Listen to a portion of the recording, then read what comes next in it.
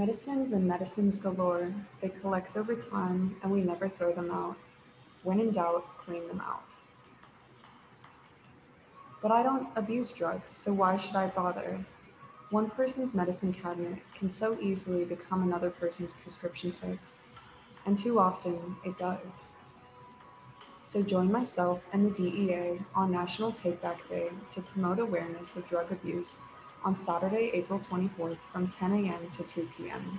To locate a collection site near you, take, visit takebackday.edu.gov. Drop off is safe and anonymous, and who knows how many lives it can save. But I'm too busy on April 24th. Lucky for you, pharmaceutical companies all around the country have created year-round disposal sites. A quick internet search can easily locate one for you now. And now you can take the kids to practice and save their lives in one commute. Oh, I'll just flush it. Unless it specifically says on the label to do so, this can result in drug residues found in bodies of water and can cause catastrophic environmental damage. So do your part and play it smart. www.huh?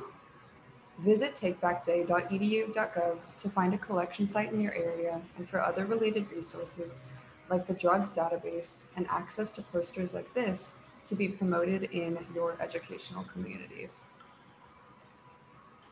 Whether they're big or small, it's our job to protect them all. Thank you.